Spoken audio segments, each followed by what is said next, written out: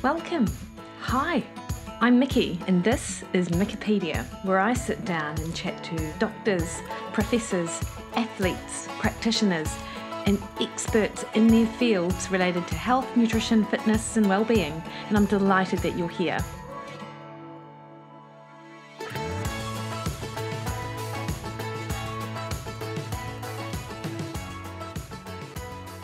Hey everyone, it's Mikki here. You're listening to Mikkipedia, and this week on the podcast I have the pleasure of talking to Professor Peter Sterling about the allostatic stress load and its impact on health.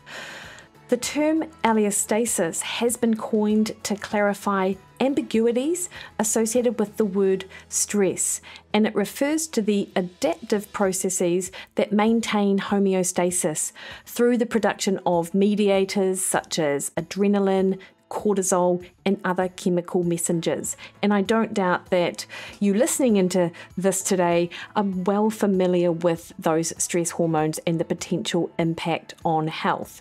And Dr. or Professor Sterling, who is the author of What is Health, Allostasis and the Evolution of Human Design, coined the term with Joseph Ayer as a different way of looking at stress and our response to stress.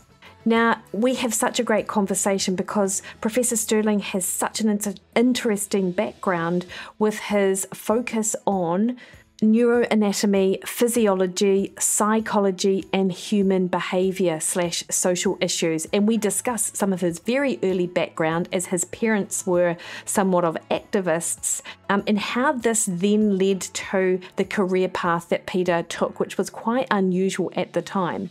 We also discuss how his informal anthropological research taught him about the stress response and the pillars of health that he then went on to write about. And it's interesting to think that once upon a time, we didn't think about stress the way that we do now. And Professor Sterling was really sort of at the helm of our understanding of stress and how it has changed over time. So Professor Peter Sterling, he's a professor of neuroscience, got his degrees in biology at Cornell University in 1961 and in medicine at New York University School of Medicine 1962, and then finally his neuroscience degree or PhD at Western Reserve University in 1966. And his broad goal with his research has been to learn how the brain is designed, so the functional architecture of it. And he's done a range of different, both sort of clinical or laboratory studies, and then also looking at social behaviour as well. So his theoretical interests extended to basic issues of physiological regulation and behaviour, leading to the concept of allostasis. And Professor Sterling sort of divides his time in between a lifestyle block in Panama and also Pennsylvania. And I've got in our show notes a link to his book, What is Health, and also to Google Scholar and a list of his publications, some of which have been cited several thousand times. So he really is a thought leader in this area.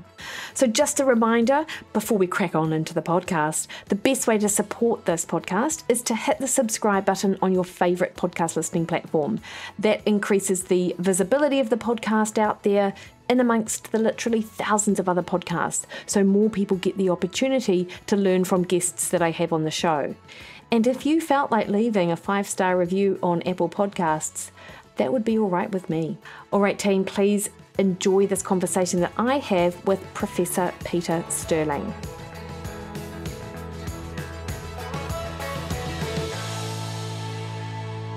Peter, thank you so much for taking the time, your afternoon, to speak to me about your work in this field. Super fascinating listening to your talk on allostasis. Probably haven't said that properly, actually. Health, but also how you arrived at the place that you got to with regards to your career and your personal experience.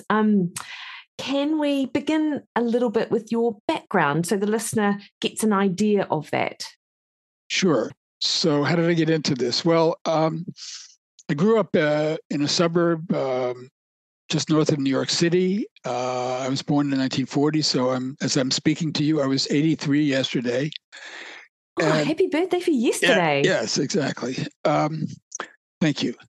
So I grew up it was country then. It was, there were woods and fields and so on. And my mother was interested in nature and encouraged me to be that way. And she wrote, both my parents were writers, and she wrote books about nature.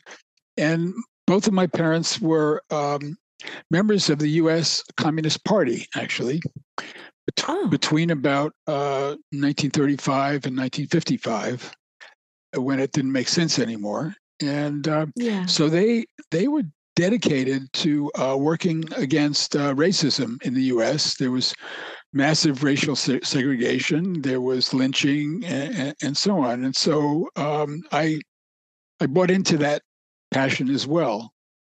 Yeah. So from when I went to college, I studied zoology, biology very intensely, and I organized various activities against racism. And so, was that unusual, Peter, at the time, or I guess you would surround yourself with people who are like-minded, I imagine? Well, yeah, there were a few other. So we were called, the term here developed later, red diaper baby, the children of American communists. And so yes, we were a very small minority, but we were trying to educate and recruit companions in this. So so I submitted my first scientific report to my advisor at Cornell University, and then I drove with some older graduate students down to Mississippi to join the Freedom Rides. And the Freedom Rides, even U.S. Younger people don't recall. This is 1961. Was an effort to bring particularly students from all over the country, black and white, together to converge on Jackson, Mississippi, by buses or trains, to integrate the eating facilities and the restrooms and so on, and to force the Kennedy administration. This was John F. Kennedy was president. His brother Robert Kennedy was Attorney General, and to embarrass them, basically, to just signing off saying there will be no more segregation in interstate travel. How big was that rally, Peter? So that's a good question. So I looked this up a few years ago. Across the summer, we arrived in May. It started in May. People arrived all during the summer, and by November, the Kennedys actually signed the thing, and interstate travel was desegregated.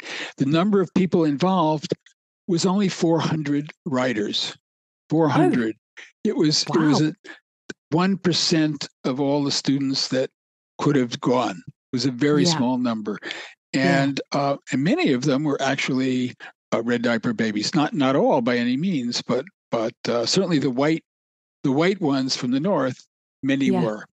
Yeah. So did this mean that you were part of the rally for that amount of time? I continued. I went from shortly after that to graduate school in neuroscience in Cleveland, Ohio. And I did the same thing. I worked in the laboratory, and I often would slip away from my microscope. I was a neuroanatomist, and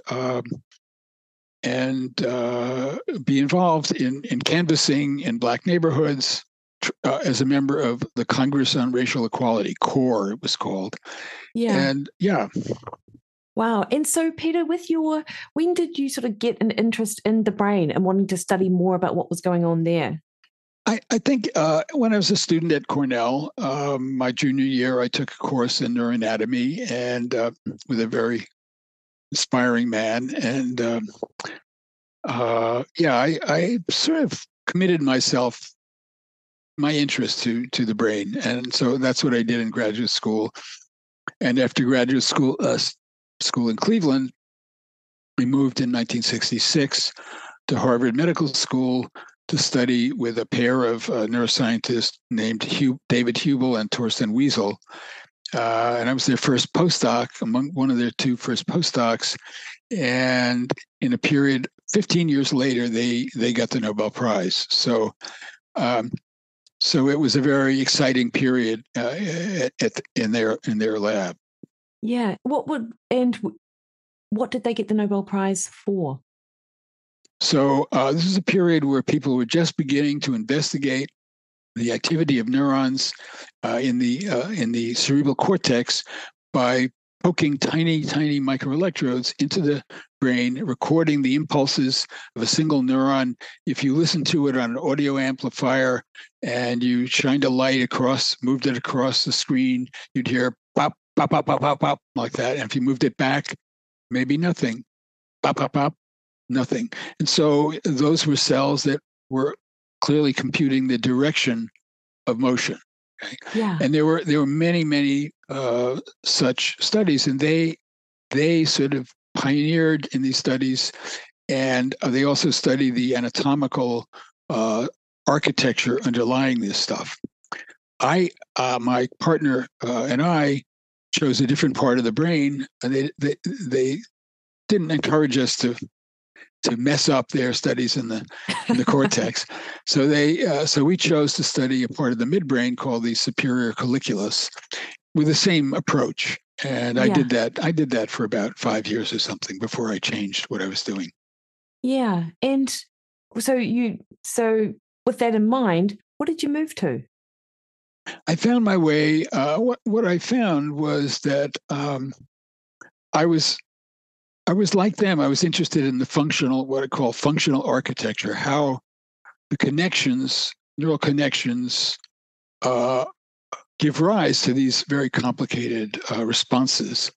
And in the superior colliculus, we found that there was an input from the retina and an input from the visual cortex that interacted somehow to produce this miracle. And I wanted to study the synaptic connections. The synapse is a tiny structure about a micron across, and I wanted to see those retinal and cortical synapses contacting the neurons in the superior colliculus. And to do that, I had to learn electron microscopy. So, and that was a new field then, and it was certainly new for me. So I spent a year after their lab in an anatomy lab at Harvard to learn the techniques of electron microscopy. And then when I took a job at the University of Pennsylvania in 1969, and I stayed there until 2009, 40 years, I used both techniques. I continued to study physiology and the structure of retinal circuits. I moved from the cortex and the superior colliculus to study the retina.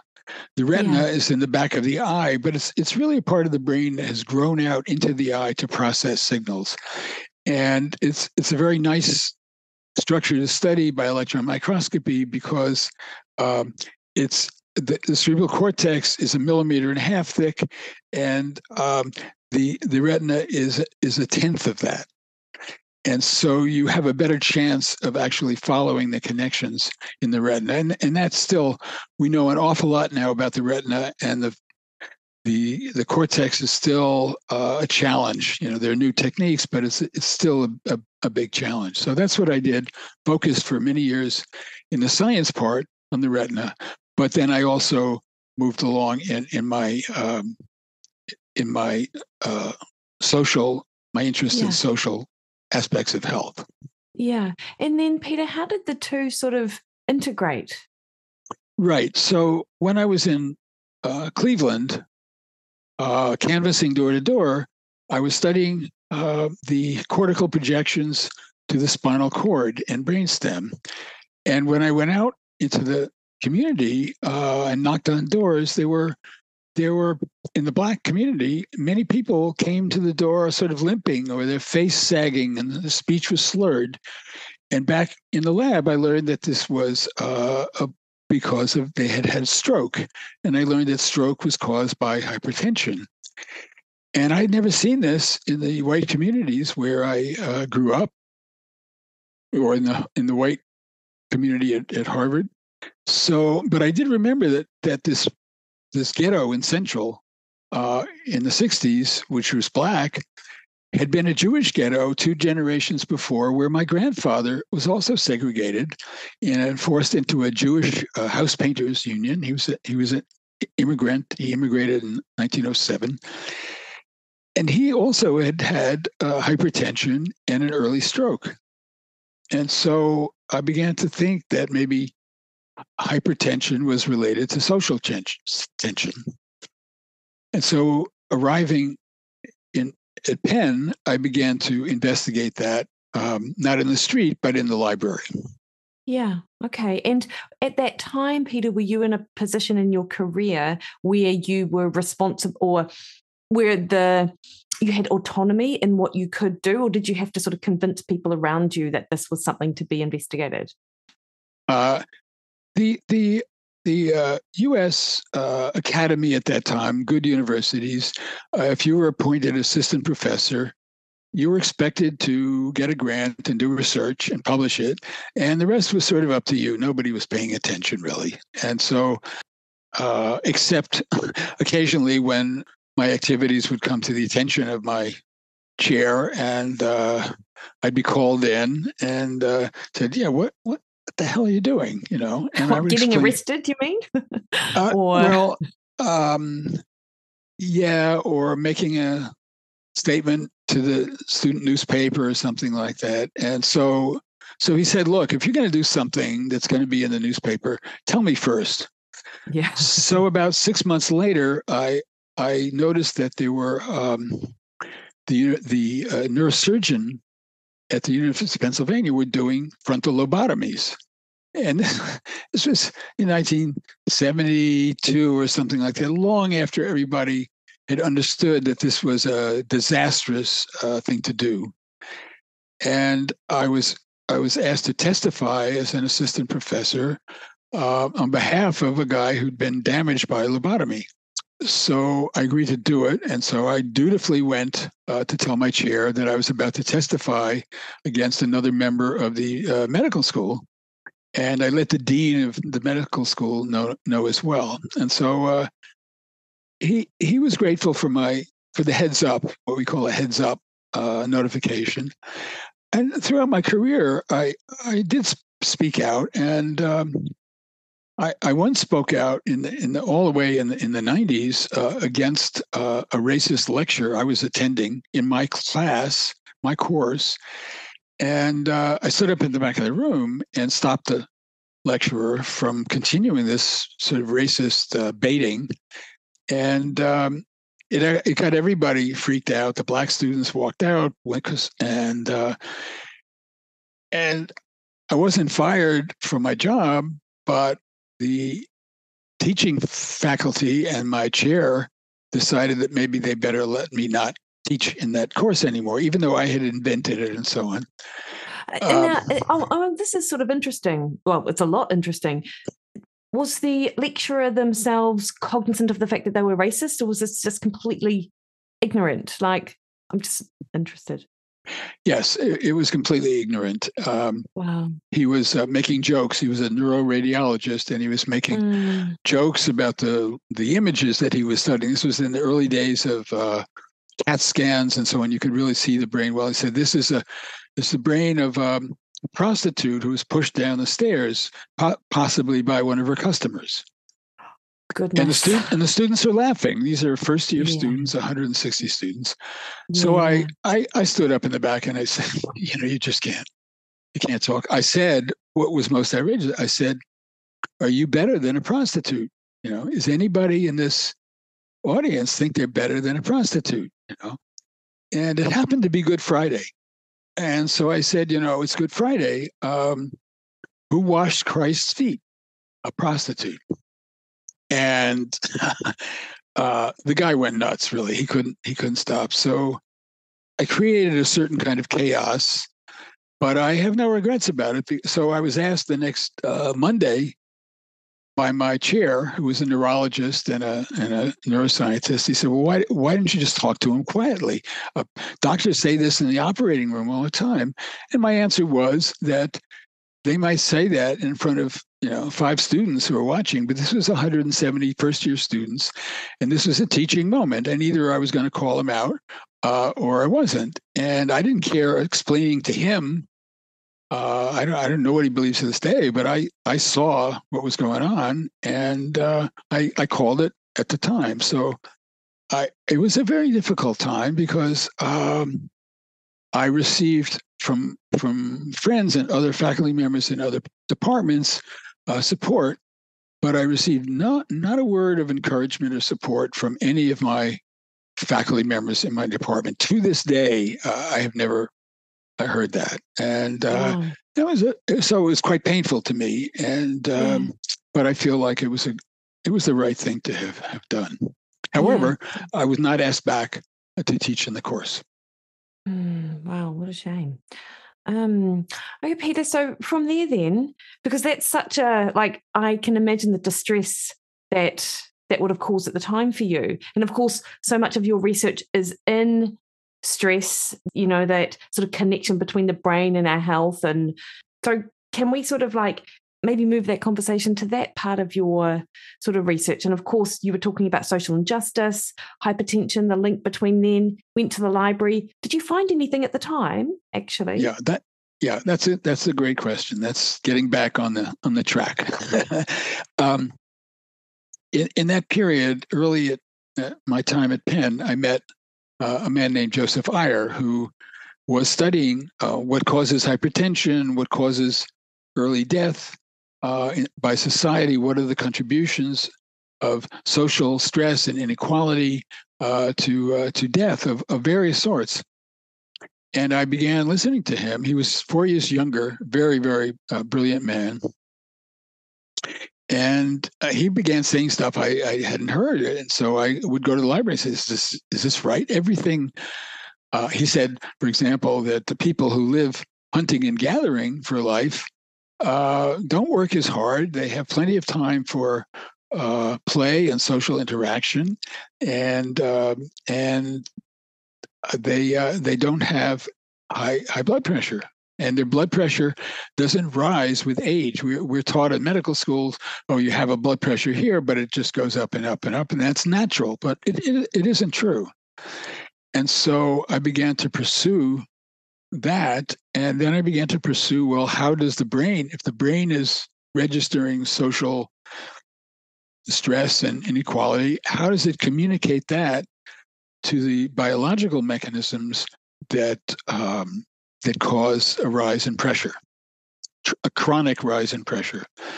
And I found, going to the library, a couple of just stunning discoveries. One is that was an electron micrograph of a very high resolution picture of a neural synapse on a neuroendocrine cell in the kidney. And those cells were already known, their hormone was already known to raise blood pressure and also to raise the appetite for salt. Yes. I also found pictures of nerve cells, nerve endings covering all the blood vessels in the body. Every arterial vessel is bound in a mesh of nerve fibers, and I found that essentially all the other endocrine glands and cells in the body have nerve fibers on them. So the brain has an immense grip on these regulatory mechanisms and on every cell in the body. So that was as a scientist, a really exciting thing to understand. And and the other thing I saw at that point, which is a very vivid memory, is I found a recording, a 24-hour recording of a man who had a catheter stuck into his artery in his arm, and it showed the diastolic and the systolic pressures going up and down across 24 hours. And it was completely clear that there is no such thing as you don't have a blood pressure. You have an average blood pressure, but that's because it goes way, way, way up for a moment and then way, way down and so on. And it responds. You could see this was correlated with various events in the course of this guy's day. And you could see that every mental event was raising his pressure before he needed to do something. And this was very counter to the standard idea of physiological regulation in the in biology. The standard idea was back then called homeostasis, and that is the idea is that if you have some pressure or a level of a metabolite or something, it's supposed to be within these temperature within these narrow limits, and if it departs from the limit above or below, some feedback mechanism in the body will detect this and correct it automatically. Okay, so that's homeostasis, and that not only was taught back then, it's still taught. That's what I learned, yeah. Yes, that's right. And I checked back to UPenn's curriculum a couple of years ago when I was writing my book, and it's still taught. Yeah. Now, but is I realized, that incorrect overall, though, that concept of homeostasis, or is there room for more than one sort of theory depending on what system we're sort of talking about? Yeah, that's a very good question. So one of the things, I will answer it, but let me give you the other alternative, which is that with all of these connections to the body and all these cells and all these peripheral things, is that the brain actually thinks ahead, predicts what's going to happen, and then it adjusts everything to be ready for it. Okay. And and this is called predictive regulation, and it's sort of what Toyota has that slogan for the assembly line: just enough, just in time. You don't want a huge excess capacity. It takes space. It takes storage. You don't want to go short because then bad things happen. So it's better to predict and match than to wait for an error and correct. It's much, much more efficient, and so that is sort of what an alternative view of the body.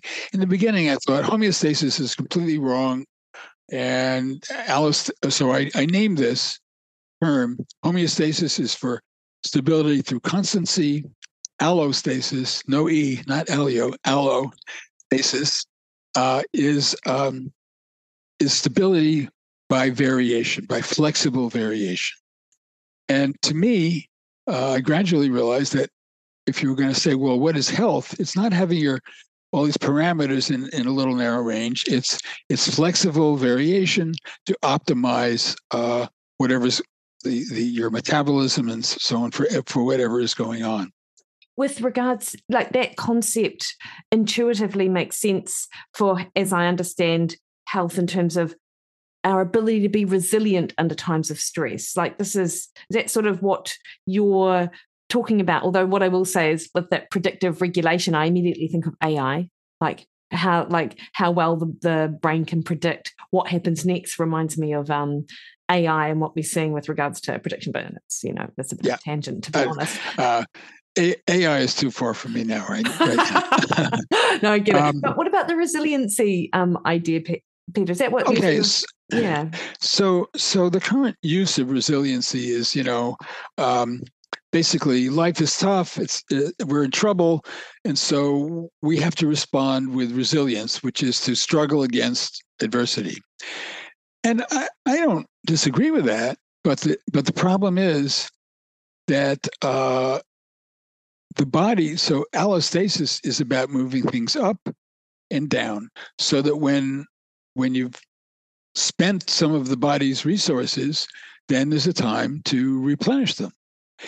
And there is a medium level where our genetics and our inheritance sets these things. So, for example, human blood pressure across the globe in all conditions is about 100, and it's maybe 110 10 or something over 80, but basically it's meant to be under normal, peaceful, reasonable circumstances about 100.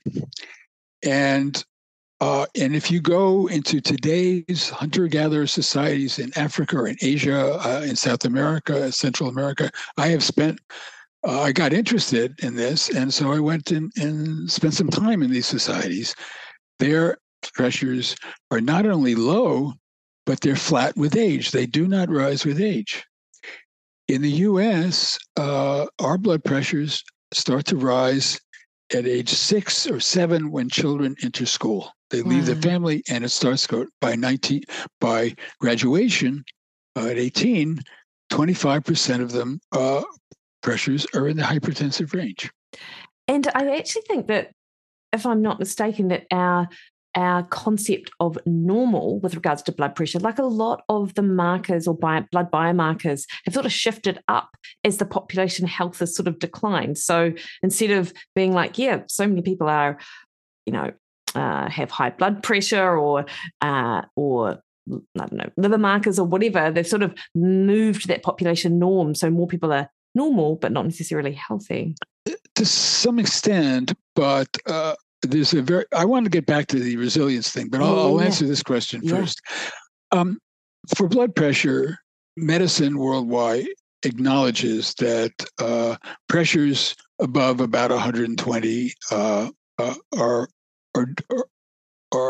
hypertensive, and if you move, they formally define it as 140 or for pharmacological treatment. But it's very clear, it's been clear for 50 years, that the higher the pressure, the more damage is done by various mechanisms, such as enhancing atherosclerosis, causing strokes, a number of different things. And it's bad for the brain, it's bad for the kidney, and so on.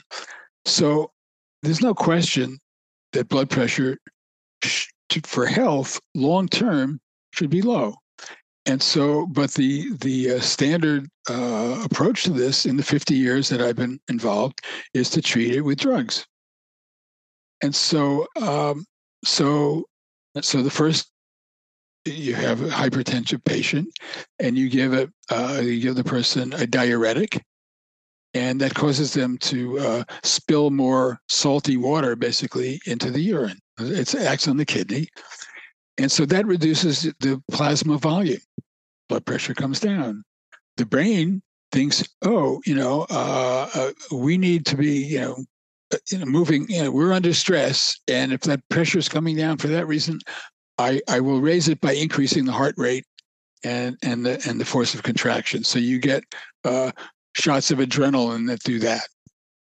And so you give another drug called a beta blocker. It blocks the synapses from responding to the norepinephrine. And the result is, yes, the heart rate comes down, blood pressure comes down, and performance comes down. So I walk with many of my male friends at 80 are taking this drug for one reason or another. And, if we come to a slight rise, on our walk, they have to stop. The next thing is, okay, you've blocked the kidney, you've blocked the heart, blood pressure goes up. Well, that's because the blood vessels are constricting. So you can block that with another bunch of drugs, and you can block salt intake. But what you end up with is basically a sick person who's being treated by polypharmacy. And it's a very precarious thing because, for example, the beta blocker improves the blood pressure, but it makes the diabetes glucose worse. And so those interact. So the homeostatic understanding where the brain doesn't really matter is really generates polypharmacy, drug after drug after drug. And each problem is called a disease to be fixed by some of these drugs. And of course, one of the problems is it's really being driven a great deal by the manufacturer, the drug companies, and it's very disheartening to watch our health being totally in the hands of these companies. Now, back to resilience. Resilience is part of it's part of the response to a challenge. Okay, it's if allostasis has things varying, and as we go to sleep and we're sort of peaceful on vacation, it pulls things down here to a normal level. It allows us to regenerate. But if the next day is driving it up and keeping it up high, day after day after day, the system adapts to that and does come to expect this new level, and it's very dangerous. So resilience, that is what resilience really is. It's teaching you how to stay up there like that, as though there was no cost to it. It's very costly, both emotionally and physically. Yeah. Okay. Interesting. Yeah, because I was thinking about it from an sort of almost an adaptive response. No, in that you rise to the challenge, then things settle and calm down. But that's not how you see it. It's okay if it happens once in a while. Yeah, sure. Yeah. You need it. It's part of the system. It's part of the dynamic range. It's expected to go up there, but if you make it stay there as a way of life, it's damaging. And that is what you would have been seeing, both sort of personally in your sort of experience with different communities and people, but also in the literature as well. With the social injustice. So as you're sort of understanding more, you're like, well, the problem with the stroke, with the people that I'm seeing, is that level of stress that their lives are under have sort of related and caused that. Yes, exactly. So I wrote a paper with Joseph Fire on this in 1977, and then on the distribution of stress-related mortality. It's called Social Organization and Stress-Related Mortality. And then that led me to the question of what are these local biological mechanisms through which these behavioral things are expressed. And so I published that with Joe in 1981, Biological Basis of Stress-Related Mortality. And so many of these ideas are documented in great detail in that paper. And then it took me a while to come to this, to name it allostasis. And I did that because I wanted something to stand up to homeostasis. There's another point I have come to understand more clearly, and I published this in a new last paper review in 2019, that there is a role for homeostasis, and specifically because many features of our body, many conditions are really not predictable that well. And so you're bound to have errors. If errors are unavoidable because of the things are intrinsically unpredictable, you need negative feedback to correct them. So there are various examples of where the two interact in a positive way, but you just can't get a theory of our human species based simply on negative feedback. No, for sure. And Peter, when you published this paper, how well was it received? Was it well received and accepted, or has it been a constant battle? I'm sure it hasn't been a constant battle. I mean, we know so much more now these days about stress and the impact on health, but at the time, it sounds to me like these were very new ideas. They were adding to the pile of evidence in a very small part of the field where nobody was really interested. So I published, Joe and I published our first paper in a journal called Journal, I think, of Radical Political Economics. It's a very small, thing. Yes. But, it's still cited, actually. And the next paper on biological basis was in a journal called Social Science and Medicine. It's a very respectable journal. It still exists, but it's not cited every day in Nature. I mean, it was a fairly obscure paper, but over the years, so I've put all of my writings on this topic on a website called ResearchGate, and anybody can dial into my thing, and they can get in any of the papers that are on there. There's a whole list of papers in my other podcasts and recent writings on this. So it's available. But back then, and it's also, I go on Twitter to try to publicize this stuff. Back then, no, you'd publish this thing and you'd wait for the splash, but it would be a decade. Yeah. No, absolutely. Peter, so did your anthropological sort of interest, because obviously you studied zoology and biology at university, so you and of course the brain, but then you went on to spend time with traditional hunter-gatherer sort of populations. Did that sort of enhance your interest in, I'm thinking about evolutionary biology there. Was that what you were sort of thinking about as well? That's a very good question. I was reading all this stuff about blood pressure and society. There was a very good group at Harvard headed by Irvin DeVore and Richard Lee, and they were studying the so-called Kung Bushmen in Botswana, in the desert, Kalahari Desert. And I read all those studies, and they were just fascinating, and they supported the idea of low blood pressure, very highly social, very unstressed people. And so a whole field of evolutionary anthropology grew up around studying these sort of peoples, and they wrote books, and I read every one of them. I mean, I was just fascinated.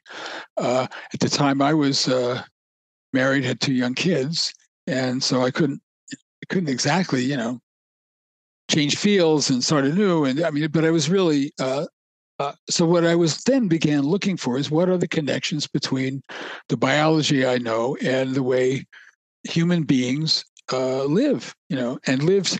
The interest of these people who now still live this way is that that is the way we lived for 200,000 years since our species emerged until very, very recently. So most of our evolutionary history and the population, the crossing of the Pacific to Australia, to the New World, all of these things were done as people were hunter-gatherers and with a very primitive technology. And so I think it's of interest. There's a very good group sponsored by the U.S. National Institute of Health studying, for example, long-term studies of a group in the Bolivian lowlands of the Amazon named the Chimani. And they've been studying these people for 20 years. And the further they get out in the Chimani territory, the lower the blood pressures, the lesser and the greater the cardiovascular fitness. And these people are very healthy, and they live quite a long time, and they have careers. The career starts at 20 when you go off into the forest to learn how to hunt, and this a student, a young hunter at 20, just starting, his productivity increases over the next 40 years. And so, probably 25 to 30 years. And so what that indicates is that hunting and gathering is really a career. And it's not something now we have people stamping a passport or scanning a barcode, that is not a career. And it doesn't do justice to this tremendous brains that we have. It's just, it's a very unhealthy way to live. And so, sorry, to get back to the question, how did I get into the anthropology? By the late 70s, I'd read all these things. I was dying, to see a community that was closer to that. And so I took off a month. My career was roughly under control by then in science, and I took off a month and went to Panama because I had been told that it's a small place and you can get lost into the pretty deep, jungly places pretty quick. It doesn't take a month. You can do it in a day. You can walk a day's hike and you were in Indian territory, what was called that. So I did that, and I hiked across the mountains from the Pacific to the Atlantic, Caribbean side and back. I traveled to the Darien gap, which is now being, publicized because it's a source of migrants coming up through from Colombia. But then it was quite wild, quite very indigenous groups, in particular the Mbara, and who were living basically very, very simply with cooperative work and very small family communities. And so I got to live with them for a couple of days, and I worked with them, and I was fed by them. I tasted that their food also is salty, but their blood pressure is not high. And so basically, for the next several decades, every chance I could get to sort of go to some other little group and see what it was like, I did. And my wife came to enjoy this. We went off on Costa Rica and Honduras and Panama. So yeah. As I understand it, do you still have a house somewhere, and you sort of divide your time? Is that still the case? Yes. We right now I'm living in Amherst, Massachusetts. It's a university town, an agricultural town. Very pleasant in the summer and beautiful in the fall. But about almost 20 years ago, we were on a spring break in Panama, in the mountains, the western mountains, and we were shown a farm that was for sale. It was of navel oranges, and we bought it. We didn't do any research or anything like that. It was something we could afford, and we bought it. So now we live there. We built a small house, and it's the farm is sort of worked and managed by an indigenous family, and so that's what we've done. So we go there from November through May. Oh, that sounds nice. And I imagine that the weather is a whole lot better than it is in Massachusetts. Yeah, I mean, it's sometimes windy, sometimes rainy, but it's milder. Yeah, that's right. Yeah. Oh, nice. So your understanding of health then, Peter, you mentioned 4 pillars in a presentation that I saw you give. Could we go over them like briefly? Like if it's not salt and it's not that it's not salt, but you know what I mean? Like it's, what is it about society that could sort of enhance health under these 4 pillars? To be honest, I don't remember these 4 pillars. Amazing. But I can make it up, as I go along. Social inclusion. Well, even before that, I would like to say that our physiological regulation, our behavioral interactions, and our social level of interactions, it's very important that they generate on a daily basis small little pulses of the chemical everybody knows as dopamine, because dopamine acts on the brain, and some people describe it as pleasure, but it's a relief. Your part of your brain is driving you. Get out there, find work, find this, do that, find a mate, do this, and so we're driven by these brain circuits in various degrees. And when you get a little pulse of dopamine, you stop. You say, and so it's the satisfaction of the unexpectedly positive thing. A hunter-gatherer is working around all day and he shoots a rabbit. Oh my God, we got dinner. Yeah. His wife finds a root. Okay, we got a soup. So just to make it short. But so we need these sources of dopamine, and we get them from social interactions. We get them from empathic behaviors, altruistic behaviors. When you do that, the person getting it gets the dopamine, but the giver gets possibly more, And so there's a whole level of these interactions which require a slower pace and more empathic, cooperative behavior. And that's how we evolved, okay? And as many things drive us away from that today, but that's where we have to get back. And that could allow health, okay? Just any interaction that is counter to that we were also these behaviors I'm talking about were done also on the basis of equality. The families in a community that was moving and migrating and hunting and gathering, they required each other's cooperation, because one day I might not get a rabbit, but you got a pig, And so there was very rigorous sharing to iron out the fluctuation, the economic fluctuations, and so on. So now we just go to the supermarket, and we don't need each other in that way. We don't interact in that way. And so we need to find ways to get back to more equal, to more, to rely, to processes that where humans rely on each other in a cooperative way, and more than we are doing. Yeah. And okay. So I would, yeah. Yeah.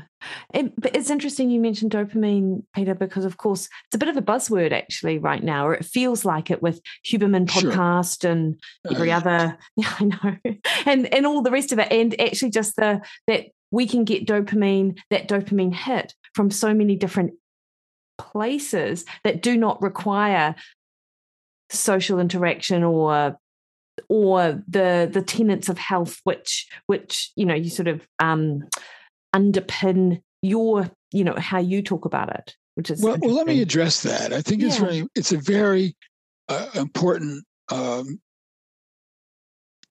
incorrect way of thinking about it. That people say, "Oh yeah, we're always searching for these great jolts of dopamine." Yeah. Well, but they don't ask why, and I want to tell you why that is. Is because in a community where daily life involves multiple hits across the days of dopamine from social interactions, for finding food that you can't go to a supermarket, it's unpredictable, and you find it, and from sharing and all these different things, those people are not searching for giant hits of dopamine. Those people now are raising coca leaf. They've used the coca leaf for thousands of years, but they are not cocaine addicts, and they raise poppies, but they're not heroin addicts. So people who live in a way where they give each other small hits of dopamine are accustomed to these. It's like blood pressure. If it's around 100 average, that's good. So if the dopamine is going up and down, that's what you need. But that's enough. Mm-hmm. Once you go from a life where you get to go out every day and try to find your dinner, to scanning a barcode, you've lost it. So the social isolation now is really driving, and the preoccupation with these. So you do get a hit from a tweet or a retweet or something else, but that is supporting this social isolation that we've gotten to, which is really and it's a source of rising in the U.S. rising suicide, rising drug alcoholism. All of these things are not because looking for these little hits. They're desensitized. They wouldn't even notice a little hit because they're up at this level of banging their brains with these drugs that raise dopamine. Yeah. No, that makes perfect sense. It's that instead of little pulses, we're getting these massive hits. That's right. And we're not. But we search them out because we're not getting the little hits. Because we've wiped them from our society. I'm going to give you an example if we have a moment. Yes. I just came back from Denmark, where I was giving some lectures, and I came back with a serious, urological issue. And in Denmark, I was treated in a hospital, like in 5 minutes, for nothing. When I got back here, I told in fact, before from Denmark, I emailed my Harvard, medical school run huge practice that covers all of from Boston out here, 2 hours out here, and I could not get anybody to talk to me for a week. And you go in and you leave these messages and nobody answers. Sometimes they do, sometimes they don't. They answer too late. And the anxiety, I've spent 2 weeks just because it says, well, call here. So you call and you get onto a call center, and then you're on that for an hour and a half. And so after seeing, I was in Helsinki, Finland, and Aarhus, Denmark, and after seeing how that does not happen there, by and large. I mean, I didn't see that much, but I was treated extremely well, very promptly, and by people without having to go through a phone tree. So this is really, I feel, the last 2 weeks of dealing with the impossibility of social interaction is built in. You cannot have one. I think it's been terrible, and I'm sure it's cost me, a month of my life. It's just really bad. And so this is now, this is my personal experience of this destruction of social interactions. Yeah. No, I appreciate, and that is obviously a massive deal to you. A small example of what people are experiencing every single day. Yeah, exactly. Yeah. I mean, Peter, sure. So if you're looking, if I'm thinking about you're 83 and you've got this body of work behind you that supports your premise of health, and then do you sort of feel a little bit of despair at the idea, I just can't see how we'd get back to a lifestyle that would allow for health in the way that you think about it? I don't know. What do you think? We're not going back to be hunter-gatherers. No, certainly not. But the idea of, can we exist in this environment the way that would be optimally healthy, I suppose, is... Absolutely. Okay. Absolutely. We need more equality, less inequality. Well, I saw it in Finland and Sweden. I mean, in Denmark. I mean, it's not that there are no differences between people and ability or thing, but you just feel that the city is organized for people's to encourage healthy things and to be supportive. People are paid salaries. And so that's a simple matter of taxing the people who have a gazillion dollars and redistributing it in some reasonable way, as they do in Europe. They're much closer to having a reasonable life, and so and their death rates are falling. The U.S. death rate is actually rising. And from suicide and alcoholism and so on, it's rising out of sight. Yeah. For the very young people. Yeah. No, is it actually? Yeah, very good point. But we can do it. It's just a matter of people deciding to do it. To do it, and how? I mean, just to change your economic policies, change your social policies. Nothing. Nobody has to die. It's just, they have to decide what they want. Yeah. And then, therefore, I guess if we reached a place where most countries had a similar social structure and policy structure, then is it, in your opinion, that other things which we focus on, like diet and exercise, become not less important, but they're not as influential on health if we consider the sort of overarching... Well, I think diet, I think the problems of lack of exercise, lack of physical activity, over obesity due to various unhealthy eating habits, these are most prevalent among the parts of our society who have the least education, the least opportunity, the worst jobs in every way. Yeah. And that's where the bad stuff is. When I go to a university where most of the people are in research jobs, are teaching, they're full of energy, they're not obese and they're not unhealthy. and their eating is naturally, something halfway reasonable. They're not just doing takeout; they cook their dinners. So I've seen this over and over and over again in institutions where people are engaged, they have work they like, they're interested, and they ride their bikes. And they're all fit. Mm-hmm.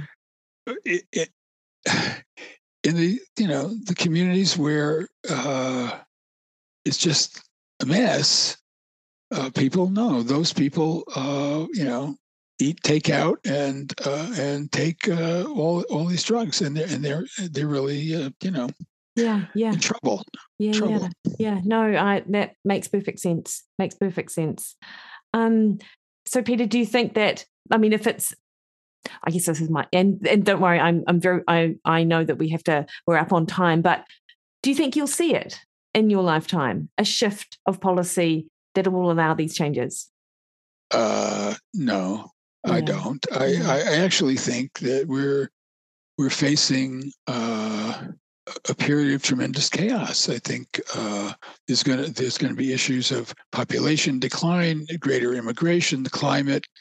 No, I think we're entering a very dangerous period. And I must say that's one of part of getting older and realizing I've been pushing at this needle, all my life, and I can't move it. Yeah. Yeah. So, I don't think it's true. I think I have introduced a new idea, some thinking, but it's not enough to, Yeah. Well, Peter, I've really appreciated your work, and I've read a few of your articles, and of course, you've got your book, What is Health? That's very readily available.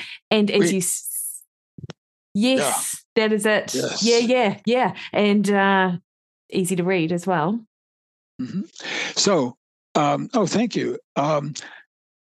So I would just add that we just last week did an audio version that we're putting together, and so so that will be available, I hope, not too long. And I just MIT just signed a contract with a Chinese publisher to bring it out in Chinese. So amazing. And last year it came out. I published it in Spanish as well. Que es la salud? So so I'm still plugging, Yeah. That's awesome. And Peter, this is the final question. What do you do day to day to look after your health? Because I have to say, and maybe it's just a reflection of my age as well, is that when I speak to people who are older than I am, you certainly don't seem like you're 83. That's it is phenomenal, actually. So how is it genetics, or what do you do day to day? Well, everything is some genetics, but the fact is that my wife and I pay quite a bit of attention to getting exercise. Sally goes out for a walk every day, very, big long walks, and I don't quite keep up with her, but I make sure to get out and to we get our steps. We're competitive about our steps. 14,000 steps on Sunday. Wow, Oh, that's amazing. I'm also quite competitive about steps, to be honest. But if Sally needs the car and I have an appointment in town, how am I going to get back to my house? It's 4 miles. I walk. Yeah. Unheard of. Yeah, totally. But and then I say at night when I start getting ready for bed, I now have really to take care of what teeth I have left. They're all in my jaw, but they're falling apart. And so I wash them and I floss them and I do this and I do that and I rinse them. And I also, I do some exercises with weights, small 5-pound weights. Brilliant. For maybe 15 minutes or so. And then I garden. Often I have a nice vegetable garden. Yeah. And that can be good exercise. Yeah. And we do the same thing in Panama. So no, I think it takes staying healthy. And I drink, actually. I drink alcohol. Yeah. But I've discovered actually that the less I drink, the better I function. Yeah. The better I sleep, and the better I dream. And so I make an effort to keep to have a glass of wine at dinner and not really more. So yeah, nice. I'm not telling anybody what to do, but I that's what I think we found. Yeah. Yeah. Peter, I could talk to you for hours, and it was funny when I sent you through my notes and you were like, there was no way we're going to get through this in an hour. And and you were so right. But I really, really enjoyed getting to speak to you and about your work in your life. And I will put a link in the show notes to your ResearchGate and to the Amazon link to your book as well. And we can look in future for the Audible version to come out, which is great. Really great. Yeah. Well, I've enjoyed this very much, and I think it worked out. Yeah. Yeah. So I'll send you the link. That sounds lovely. Thank you so much, Peter. Thanks a lot. Yeah. Take care now.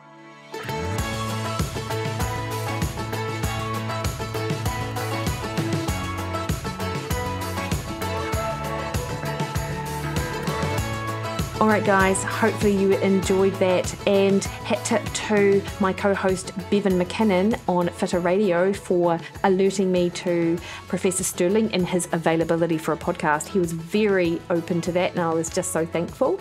Next week on the podcast, we speak to another professor, David Dunstan, all about sedentary behaviour and its links with health, which you know I'm hugely passionate about, this sort of the area of movement and just being active in everyday life. So we talk a lot about that. Until then, though, you can catch me over on Instagram, Threads and Twitter at Mikki Williden, Facebook at Mikki Williden Nutrition. Head to my website, mikkiwilliden.com. Book a call with me. Why not? Let's get your nutrition sorted. All right, team, you have a great week.